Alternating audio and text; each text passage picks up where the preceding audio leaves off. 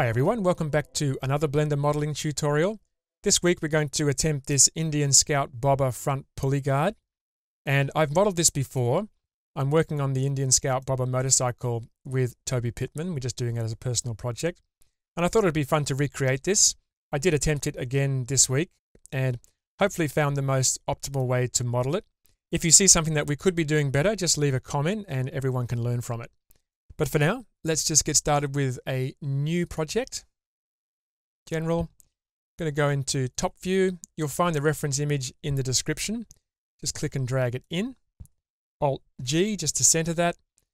I've put a crosshair in here and we're going to use that as a guide.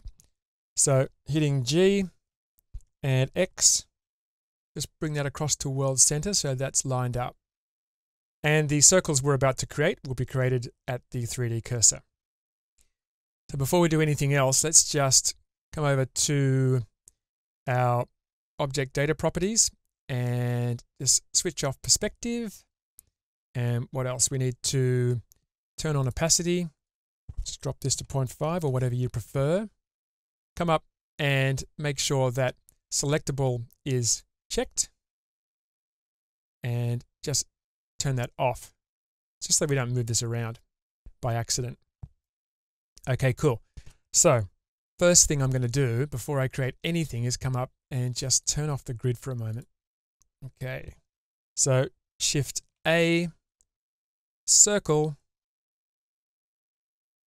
We want 16 verts and we want a radius of 0.88 and a fill type of triangle fan. Shift space just to show the wireframe. Let's make another one. Shift A, circle. This is going to be 12. This is going to be 0.55. Okay. And just make sure that one's selected. Hit G and just bring this across and line this up. Now this isn't perfectly symmetrical. You could work in symmetry if you want to. I decided not to with this. Obviously this section here is not symmetrical with this either. So if you did work in symmetry, you're going to have to pull out this bottom section a little bit more and also, adjust these, but we're not going to do symmetry for this one. Okay, select both of these, Control J to join them both together into one object, and Tab, just deselect this one with the select box. And we're going to inset this. Just go Alt C so we can see X-ray mode. There is a line that goes around here. I want to inset that to line that up with that. Maybe something like that. That'll do.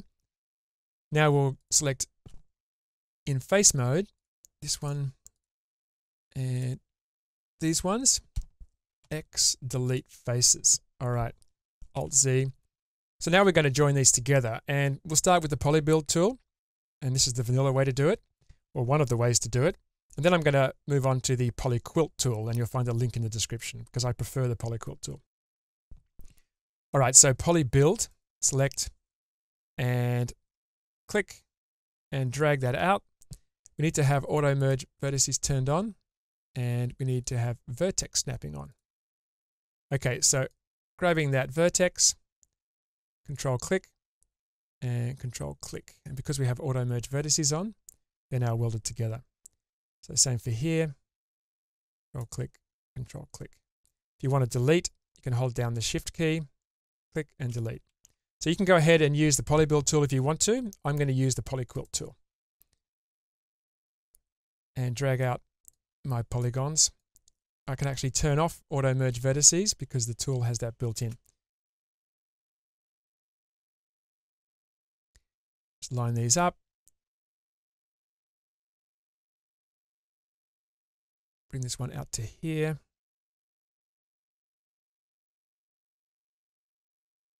Something like that. Just going to bring that one out a little bit further than the guide image because we're going to drop this into a subdivision surface. And line these up a little bit later.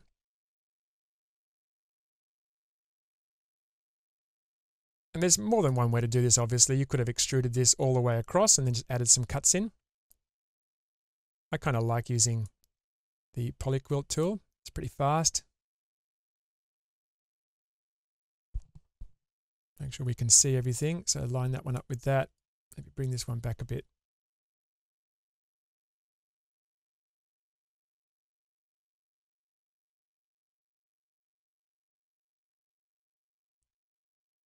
Like that. And one more. Okay.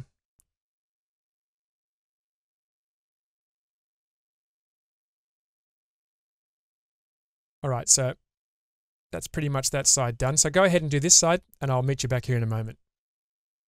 Okay, so welcome back. I've gone ahead and added in all of the faces down the bottom here, just making sure that things are fairly straight.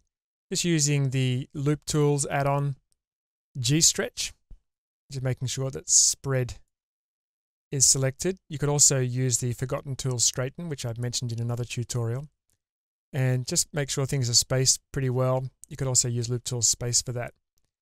So now we're ready to add in a few more cuts. So Control R, add in 2 loops there. Control R, 2 loops there, just to even those out a little bit. Select this edge and this edge. Shift B to bridge. And we want to add a couple of cuts in there. 1, 2, 3. Make sure smoothness is 0. And that interpolation is set to linear. There you go. And grab this one. Just going to move this back on the X and these two, and just move these back like that, just to round this out. Probably grab these two, them like that, something like that. Alt click on this loop. I've got grid fill in my quick favorites, so you could use Control F and fill that up. Okay, so now we're ready to add the extrusion in this area here. I tried a few things during the week to see if I could find the most optimum way to do that. And if you select these and just press E and scale that up, it's okay, it works, but it's a little bit of work to fix that. I'm just going to undo that. Make sure I haven't got an extra loop there. Okay, I'm going to just select these ones. I'm going to do this in sections. So we could press E there, extrude out, or right click and then scale. That still doesn't work. What I found worked really well was the extrude along normals tool. Just grab that, and there we go. Just what we need. Probably about there. So that's good. Let's do these ones now. Control click, E to extrude. I'm going to extrude up and rotate. Just get this into generally the right position. Something like that. All right, so now quickly going to grab the polyquilt tool and just grab this vert here. If I can, I'll just pull this one back across and just join those up like that. All right, so we need to pull this back in line, and you could do them one by one, I guess. Let's have a look at maybe a better way to do this. Got to be in line with this edge, so we'll come up and we'll click on the plus, and that'll create a custom orientation in line with that edge. Shift click to select the rest, and shift click back on this one. So that's the active edge, and we're going to make that active element like that. And you can see what we're going to do. You could use the scale tool if you want to, or you could just press S, Y, and scale back. And that's actually scaling them inwards. We don't want to do that. So let's go 1, Shift, Shift, and try that again. S, Y. That's what we want. There we go. Perfect. Let's try that for the bottom one. 2, E. Make sure we come all the way down. Going to rotate around the active, so we just bring that back around like that. Okay, we might as well do this while we're at it. So 1, Shift, Shift. Now we haven't got the right orientation there, have we? So let's just select that one first. Come up and get rid of that one. Plus again, much better. So Control, 1, Shift, Shift, and let's use the scale tool this time. So we just scale it on the Y. Like that. Very nice. Okay, we can get rid of that custom orientation now, so it doesn't screw us later. And we just got to join these together. So I could go click, click, and then M, and then merge at last, like that. Excellent. Let's save. I'm going to just save over this one here. Now we're ready to extrude this out. And we're going to do this in sections. Control Alt, Control I to invert the selection. All right, so let's go into front orthographic. Just come back and turn on our grid. And we're going to pull this up. Make sure increment's turned on and pull this up 1, just like that. Now we'll select the rest and pull it down. Well, not actually all the rest, just this edge around here. Have to allow for the belt to go through here if you were doing the rest of the bike, which is what I did. Okay, so selecting that, and we're going to go E for extrude, hit the Z key, and come down to there. So that's 8 increments. So that leaves some space for the belt to come through. Okay, next, hide that grid again. Make sure, whoops, sometimes I forget to have the right selection tool selected. Select that, Alt-C. We're going to bring in a loop here just by hitting I, about right there. And now we've got to extrude this one down. Going to bring our grid back. I love the grid, I hate the grid. So we're going to bring this down, probably 2 increments. 1, 2. That should be okay. That's probably deep enough. You can make it more shallow or deeper, depending on what you like. Seems pretty good. Okay, so now we have to select this section here. And we're going to bring this down in stages. Just grab my selection circle and just quickly just paint these in. All right, now we don't need this top one or this bottom one. So I'll quickly just get rid of those by holding Control Alt and Shift. Same for this one. All right, so now we've got to pull these ones down. And we're going to bring them down to about half one of these units. So it's about minus 0.05. Like that. Now we've got to deselect the next loop. So Control Alt and Shift. And we'll do the same again. To there. Nice. And lastly, we have to grab this little section in here. We've got to bring that one down. And that comes down a little bit deeper. So it's about minus 0.1. About there. So it's pretty much in line with that one if you wanted to use increments and snap those. All right. So that's all of the extrusion done. Really important that you get the order of extrusion right. So sometimes it takes a bit of trial and error. If you don't get the right order, then you may get the result in the end, but it could take longer. Or you may not be able to get it looking exactly like it's supposed to. Okay, so 2, select this one. We're going to round this one out. Control B. Roll the mouse wheel and just eyeball this, something like that. We'll say 0.1. Maybe a little bit more. That'll do. Face mode, select these, I to inset, And we're going to delete those, X, delete faces, just using the machine tools delete pie there. Link in the description. Select those and grid fill. Just use the offset to straighten that up. Like that. So that's nicely rounded now. So that's basically done. Now we need to start preparing to put in these insets at the top and the bottom.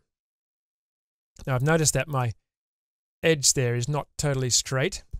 And even though the reference image is slightly curved, I prefer this straight.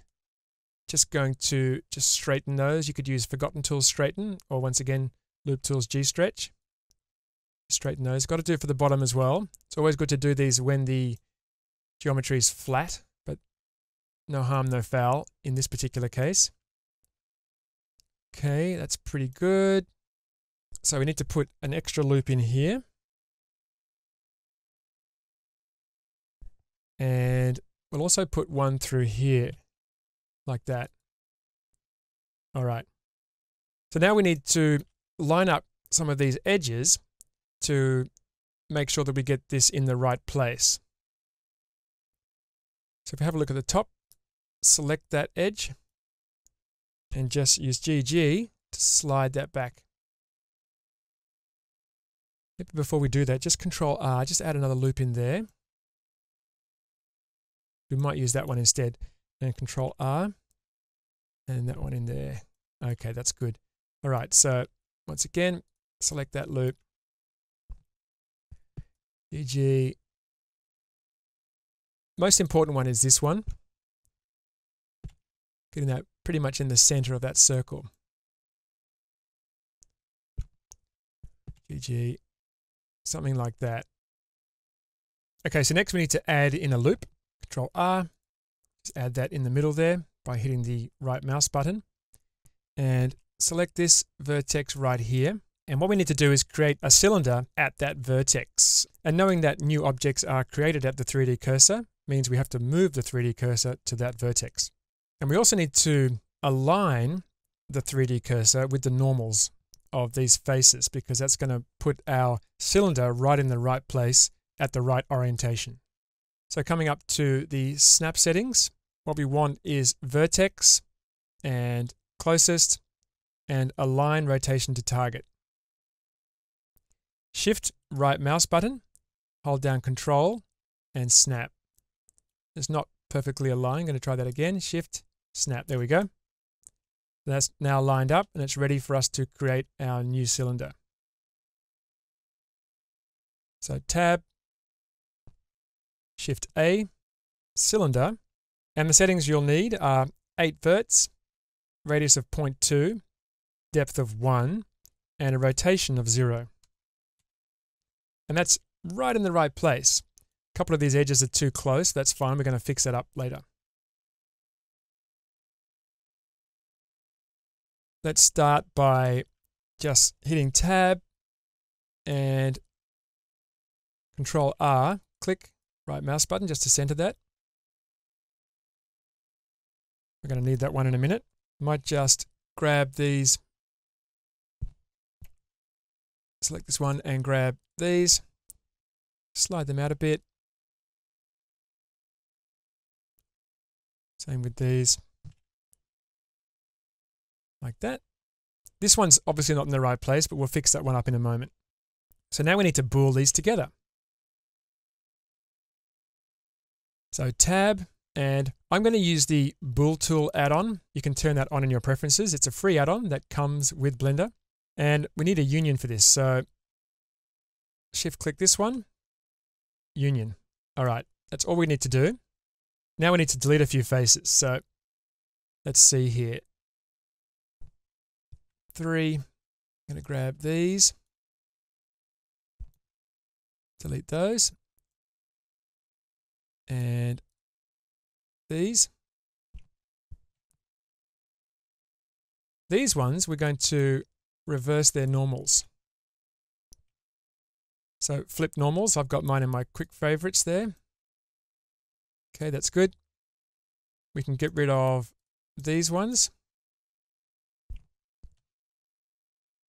And we can get rid of that one. Just want to select these edges here. Come into our top view here. Going to line these up. So just going to check my settings again. I want to turn off align rotation to target and hold down Control and snap that in line with that there. Okay, now select this one here. Same again. Hold down Control and snap. There we go. Look, nice and neat. So now we can sort this one out. And we'll do that in just a moment.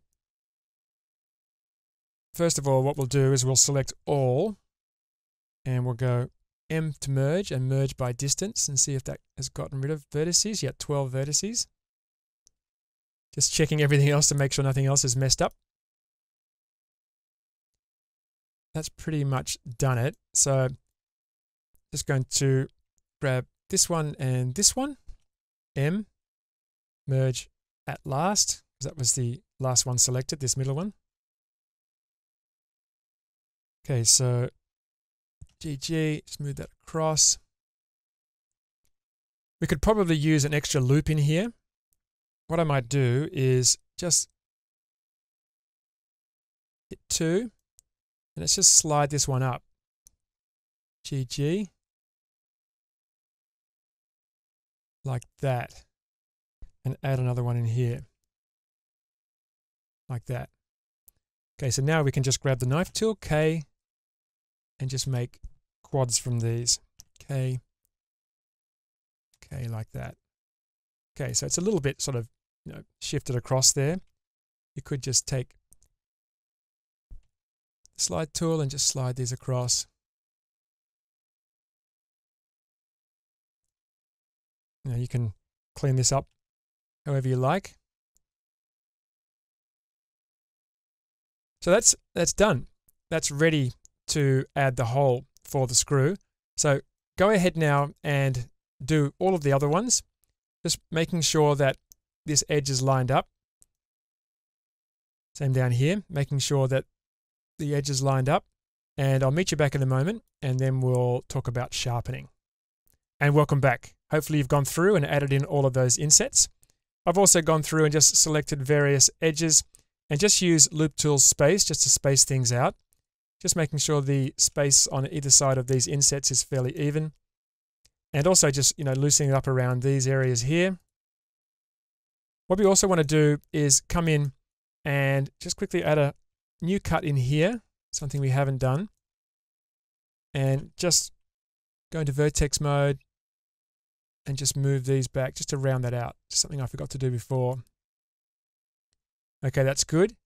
So next we'll go into face mode, select these ones, and we'll add in our holes.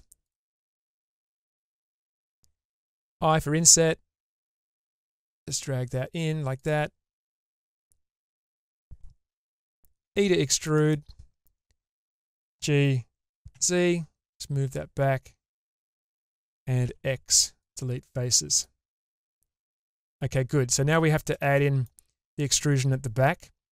And you could go in and add the solidify modifier, but I'll show you the result of that. Let's drop that in. It definitely adds the faces, but it's really wonky. And I've gone through and played with all the settings. Maybe there's something I'm missing, but it just didn't give me an even result. And I used to get this kind of result too in Cinema 4D using extrude. So we're going to do this manually. So just get rid of that.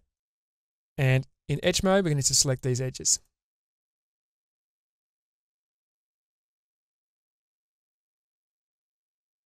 Right across here to here. Okay, and we're going to extrude up to here. So E, and I'm just going to snap by holding down Control. We're going to keep that contour, we're not going to straighten that out. Select this edge and this edge. Same again, E, right mouse button, and then snap. Grab this vert, and once again snap. God, I love that snap feature in Blender. Select all, M, merge by distance, and 4 verts were removed. Excellent. Now we want to grab the knife tool, add in some cuts, just use E so we can continue to add cuts after each one, just pressing E.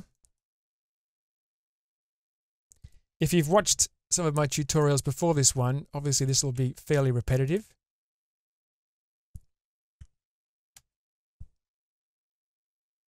Select these, Control X.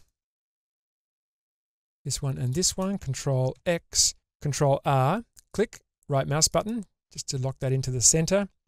3, Control Alt, grab that beautiful loop there, and X, delete faces. And that's really sharp now and perfectly even. So now we're ready to start selecting some edges and use the bevel tool. Certain edges on this will be beveled and other ones will add loop cuts because some of them are sharper than others. I'm going to go through and do that manually. Just making sure I get just the edges that I want to add an edge on both sides to.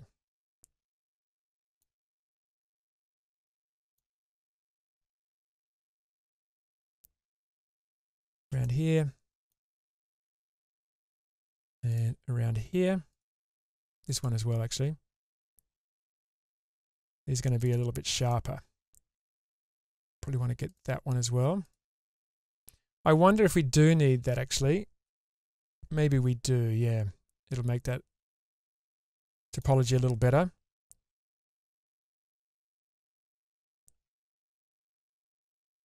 This one. These are rounded out, these corners, we don't want those. And just this other side. Like that. And here. Usually I forget at least one edge and have to bevel more than once. I think that's right. Okay, so let's go Control B. For bevel that out. Now, I've got mine set to 1 extra loop, and if you hold down P, you can change the shape to 1, so that gets that fully squared off. Just make sure the shape's set to 1. That's probably enough. So why don't we go ahead now and just drop this into a sub D surface. Making sure all the usuals are turned on. Auto smooth. Tab, right mouse button, shade smooth. Shift space just to hide that. So it's looking good, isn't it? Look at that sharpness. It's a little bit of work to do. Tab. And in edit mode, we'll just make sure that edit mode is turned off for the sub D surface so we can see what we're doing. Okay, we want to put a loop around here. Control R. Doesn't need to be quite as sharp as the other ones. That's why I'm only putting 1 loop. And in here, like that. Tab. Okay, that's looking good. Might just bring that up to 2 just for a moment. Looking good. Going to quickly save. All right, now let's come and do these insets. We need to sharpen this corner as well. Control R. Should go all the way around. We better check that it is going all the way around. Good. That means everything's tight. Let's put one on here as well. Not too tight. And one at the front. And here. Going to hit E and F just to make sure that's even. That's pretty good. Let's also just quickly bevel in these ones. They're going to be a little bit tighter than the other ones we beveled. Control B. Like that. Now we won't put one on the inside here because that makes it a little bit too tight. Okay, let's take a look at that. Okay. A little bit of pinching going on there. Let's just change our auto smooth. Just bring that up to I like mine at about 80 most of the time. I think 30 is not enough. That looks much better. So this is molded, so it looks more convincing when it's not too tight. Very easy to over sharpen on these kinds of things. How's that rounding looking there? Let's just have a look in here. Tab. Let's just do a bit of work on this. GG, just slide that out. Maybe we could pull it out a bit. We don't want to mess up that too much. How does that look? It's still flat. That's good. And we maybe just want to just loosen up these as well. GG. GG.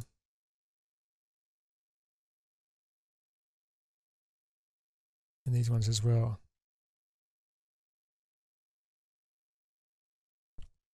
GG. And lastly, these.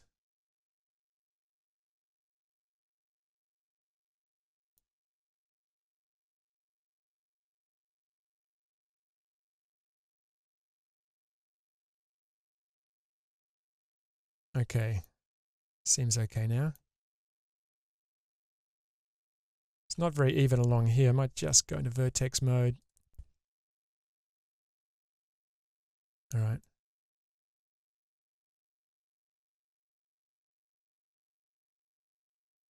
GG.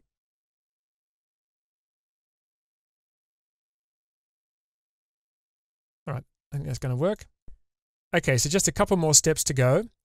First of all, I just want to add a rim around the outside, and we can do that using a solidify modifier.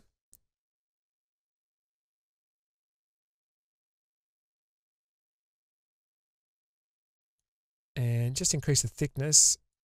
About 0.06 is good. And what we also want to do is check only rim. Love this little feature. And that puts a really nice even rim all the way around it. It has added a rim to these holes as well. What we'll do is we'll just drag it up above the solidify modifier and just apply that. It's got a tab first into object mode. And apply. And let's go through and we can delete these.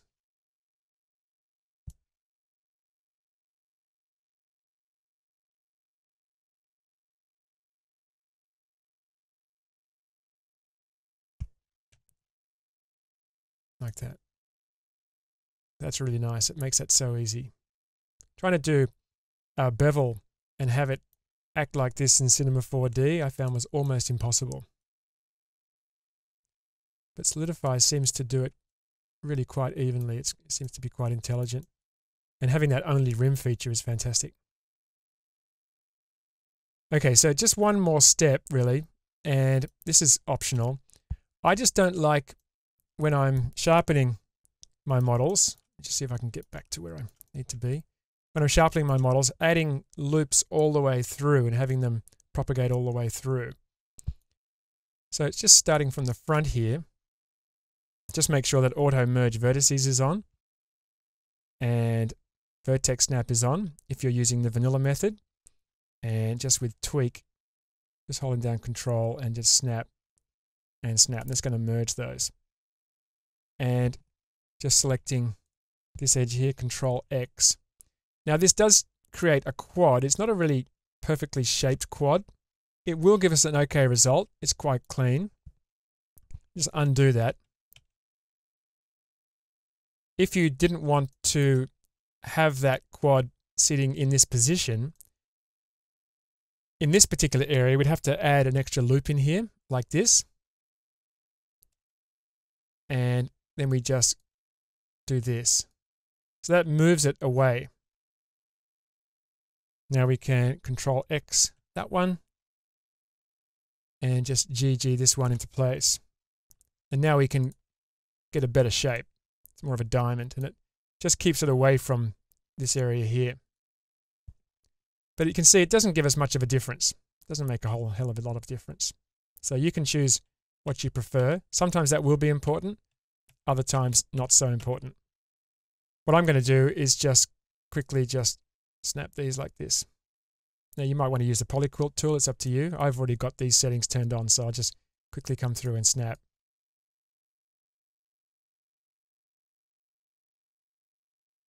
So go ahead and do that, and I'll meet you back in a moment. And welcome back. Let's just dissolve the unneeded edges now. Just Control Xing our way through here.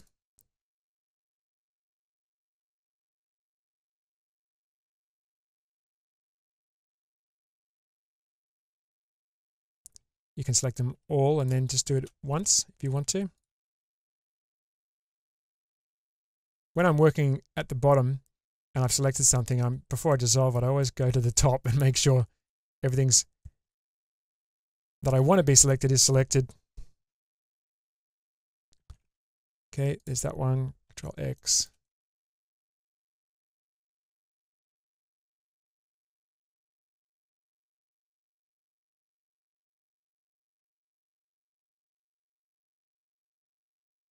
That one and that one and that one. Control X. So that's got rid of all of those extra edge loops. And you see it's kept it nice and even around here. Imagine if we needed to add something through here and we had these loops coming through that were messing that up. So I think it's good practice, wherever you can, just to keep things as tidy as possible. Now I've left this extra loop through here, which I don't need anymore. So what I'll do is just go into vertex mode again. Just snap that one to there. And that one to there. And just get rid of that. Like that. Okay, so tabbing into object mode again. And that's looking pretty good. Might need just one more loop around in here. Like that. Yeah, that's looking about right. Does that look okay there? Maybe one more here too. Just in there. Okay, that looks good. Let's try a matte cap.